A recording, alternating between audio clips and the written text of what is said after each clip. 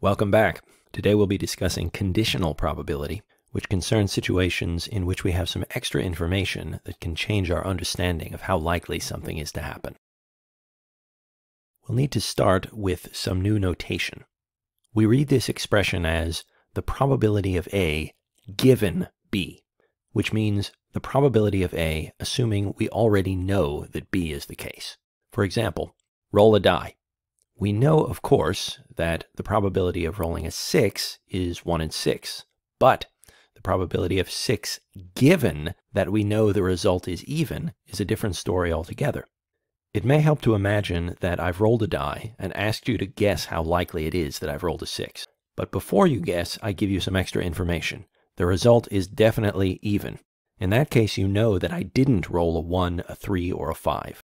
There are in fact only 3 possible even numbers I could have rolled, so the probability will have a denominator of 3. Of the 3 even numbers, only 1 is a 6, so the probability of a 6, given that the result is even, is 1/3. Now let's reverse the 6 and the even and consider the probability of rolling an even number, given that the result is 6. This is rather different and rather obvious. If we know that the roll was a 6, then there's no uncertainty at all. 6 is definitely even. Therefore, this probability is 1. Let's do another example. Draw a card. First, let's find the probability of drawing a black card, given that the card is a king. Well, we know we have a king, and that there are only 4 of them, and among those 4 kings, only 2 are black. So this probability is 1 in 2. In contrast, if we consider the probability of drawing a king, given that the card is black, then the relevant background fact is that there are 26 black cards, of which only 2 are kings. So this probability is only 1 in 13. As you've now seen a couple of times, the probability of A given B is not the same thing in general as the probability of B given A. Be sure to keep the meaning of the notation straight in your head. Doing this will help you as we move into a new type of problem, which I'll introduce in the context of medical tests. Medical tests in particular, in which the result is either positive for some condition or negative for the condition. We could be talking about a test for a disease, or a genetic predisposition for a disease, or a pregnancy test, or even a drug test. One thing to bear in mind about such tests is that while they may be very accurate, they're never perfectly accurate. There are such things, after all, as false positives and false negatives, when the result of the test does not reflect the underlying reality. Here's an example. The test came back negative. You're not pregnant. This woman is quite obviously pregnant, so this would be a clear instance of a false negative. In contrast, we have this situation. The test came back positive. You're pregnant. This, even more obviously, is a false positive. With this in mind, let's do a new type of problem. Consider a test for a certain disease. When taken by someone who has the disease, it gives the correct result 97% of the time. When taken by someone who doesn't have the disease, it gives the correct result 98% of the time. So this looks like a very accurate test. As part of a routine checkup, you take the test. You anxiously await the results, and the verdict is positive. You've tested positive for the disease. Now the question is, what's the probability that you actually have the disease? The most common response is 0.97. This, however, is incorrect. We can see why it's incorrect by translating some of the statements on the screen into conditional probabilities. Let's go back to our first bullet point. Translated into our new notation, it looks like this. The probability that the test is positive, given that the person taking it has the disease, is 0.97. In contrast, the question we've been posed is probability of disease given a positive test. When expressed symbolically like this, it becomes clear that these are 2 different probabilities. Jumping to the conclusion that there's a 97% chance that we have the disease is therefore unwise, to put it mildly. While we're here, let's go ahead and translate the second bullet point into a conditional probability statement. The probability that the test is negative, given that the person taking it does not have the disease, is 0.98. Okay, we've practiced translating statements into the notation of conditional probability, but the question remains. We've tested positive. How likely is it that we actually have the disease? And here I'll make a confession. I haven't given you enough information to answer that question. One more piece of information will suffice, though. We need to know how common the disease is in the general population. Let's suppose in this case that the disease affects 1% of the general population. Now we have enough information to solve our problem. Before we do so, pause the video for a moment and try to guess roughly what the answer will be. Most people guess that the probability of having the disease, given the positive test, is somewhere between 95 and 99%. To find the actual answer, we'll need a new technique that I'm about to show you.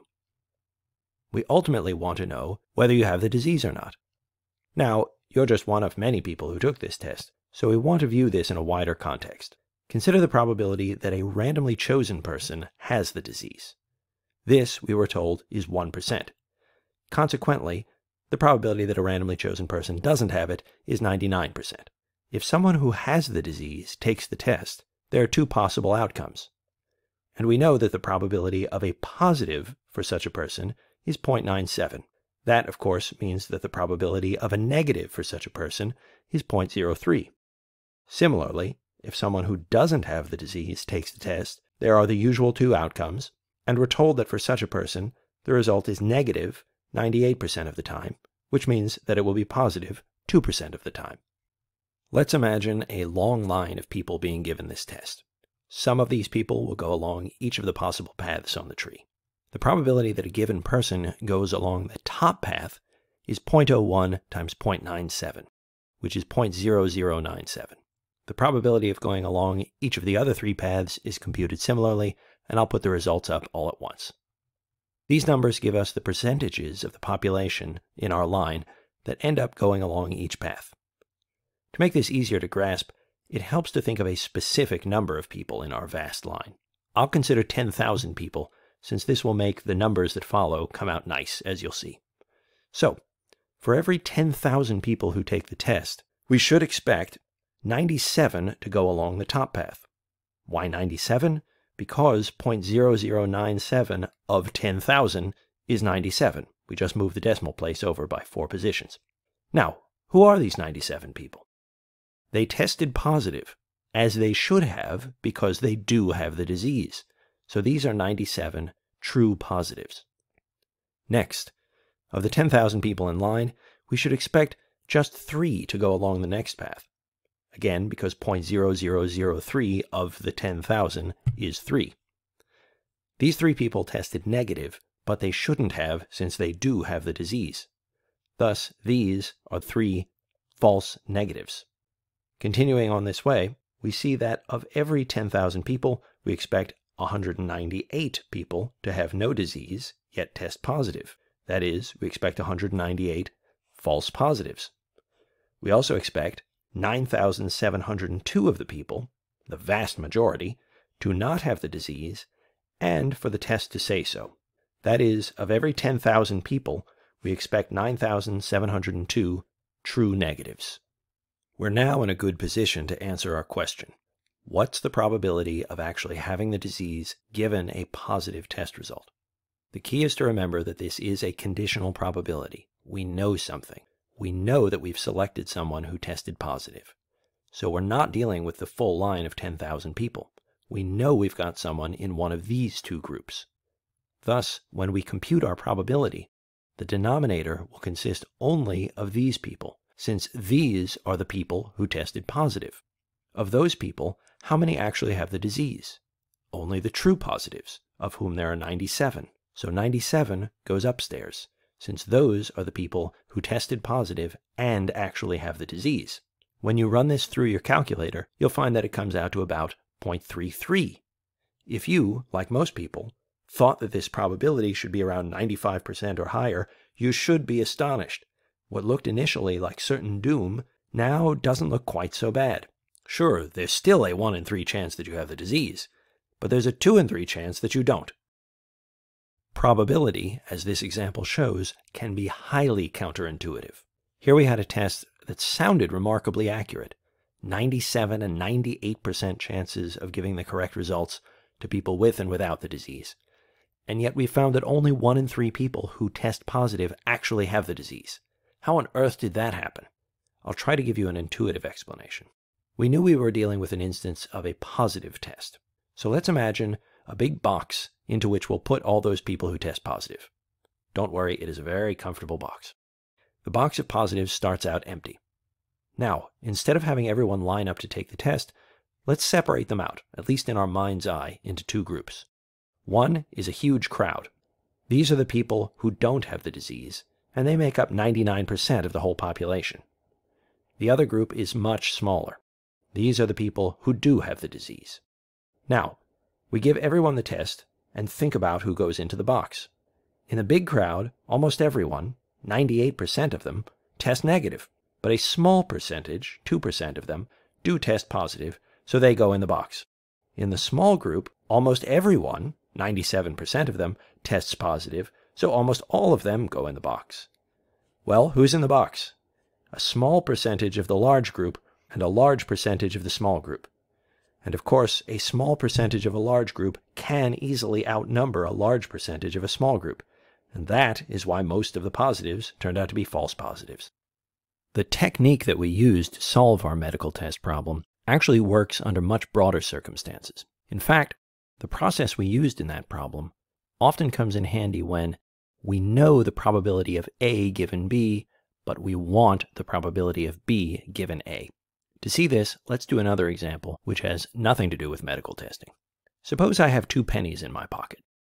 One is an ordinary penny, but the other is a trick penny with heads on both sides. If I pull one out at random, there's a 50% chance that I'll get the ordinary penny. Suppose, however, that I pull one out at random, and then, without examining it, I flip it 20 times. Well, if I get 20 straight heads, it's pretty certain that I did not pull the ordinary penny. I want to consider, however, a less extreme version of this. Suppose I pull out a coin at random, and I flip it once, and get a head. What's the probability that I chose the ordinary coin? It should have come down from 50%, but by how much? Let's begin by translating our question into our new notation for conditional probability. Although it isn't obvious how to find this probability at first, we might take comfort in the fact that we do at least know the reverse probability, the probability of heads given the ordinary coin, which is obviously 1/2. So, we might be able to make use of our medical test technique to turn this probability around. At any rate, let us try. We want the probability of the ordinary penny given that we got a head. Now our question is, did we draw the ordinary penny or the trick penny? So let's start by putting those two possibilities on a tree. Each time we reach into our pocket to do this experiment, there's a 50% chance that we grab the ordinary penny and a 50% chance that we grab the trick one. If we get the ordinary penny, then we're equally likely to flip heads or tails with it. But if we drew the trick coin, the probability of flipping heads is 1, and the probability of tails is obviously 0. Let's imagine that we repeat this experiment over and over. We can find the probabilities of going down each of the 4 paths in the usual way by multiplying along the branches. If we do so, we would get the following results. It's easy to find these particular percentages of 100, so let's imagine doing this experiment 100 times.